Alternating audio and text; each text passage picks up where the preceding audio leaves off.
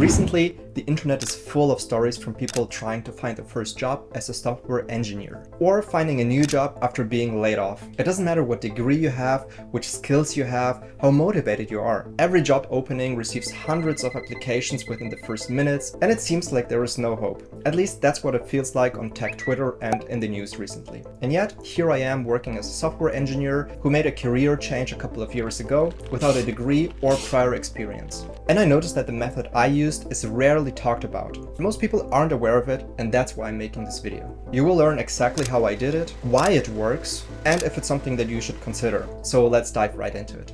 I started my career when I moved to Japan 7 years ago. I graduated with a degree in Japanese and business management and found my first job at a mid-sized IT company in Tokyo. My job was to expand their businesses in Southeast Asia and basically help with business development. But I always had a passion for creative work, and I was really good with Photoshop. And that came in handy. So naturally, I found myself doing more and more marketing work, creating website content, and then later managing and creating websites.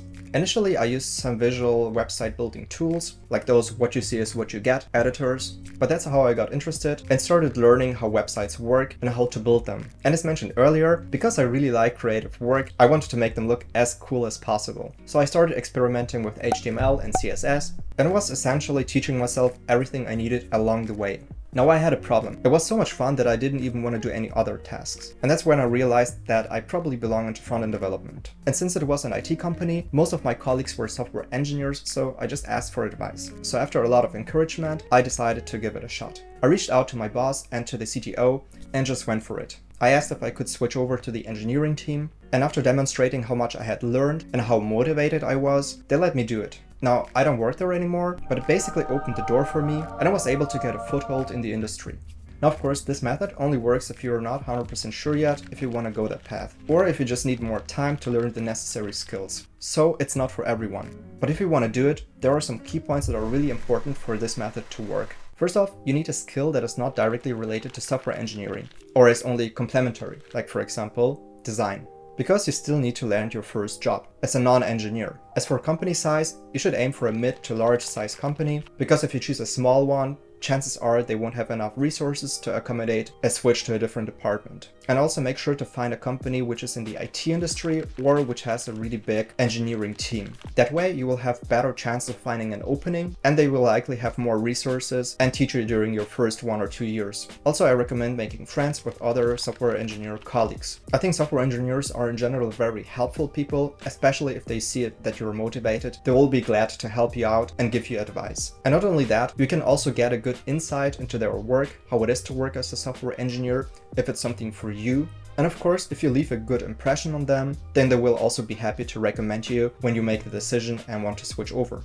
And finally, to maximize your chances for this to work, you have to show that you're motivated. And the best way to do that is to learn as much as you can on your own, and if possible, build your own projects. Let me give you an example of what I did. I used HTML, CSS, Python, and Django to create a website that basically scrapes some data from other websites and displays it in an organized way. I know the choices may be a little bit weird to use Python and Django, but at the end of the day, it doesn't really matter. You just have to show that you're willing and capable of learning by yourself and acquiring all these skills that are necessary. If you follow all these steps, I think chances are really high that this will work. Software engineering is one of those unique fields where you don't need a degree, and you can basically learn everything that you need from YouTube or from courses. There are plenty of options to choose from. Basically, the information is all out there on the internet. You just have to put in the work and be motivated to learn everything. And speaking of courses, I'm partnering with CodeCrafters. They have a lot of detailed step-by-step tutorials on all kinds of topics. There you can learn all kinds of programming languages and concepts by building real-world projects, such as creating your own GitHub or even your own torrent client.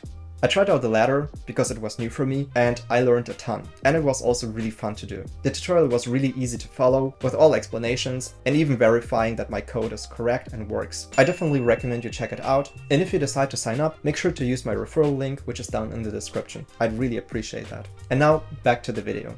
Now lastly, I want to explain why this method works. Put yourself in the shoes of a company. Hiring the right people is a pretty tough job. You can never be sure how a person will perform, how motivated they are, how much they can be trusted, and if they fit in the company culture. These are all risks for a company. But with this method, when you ask to switch departments, they already know who you are. So all of this minimizes the risk for the company. And not only that, it's also cheaper. In case you don't know, most companies use staffing agencies to find candidates, and when a candidate is hired, these agencies typically charge a fee that ranges between 15 to 30% of the candidate's first year's salary. But of course, the exact cost varies from country to country and from industry to industry, and also from position to position. But you get the idea. But if you're already in the company and you switch departments, then they can save on all of these costs.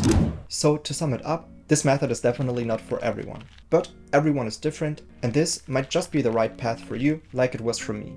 Anyway, I hope you found this video helpful, and if you have any questions or advice you want to share, leave it down in the comments. Subscribe for more, and I'll see you guys in the next one.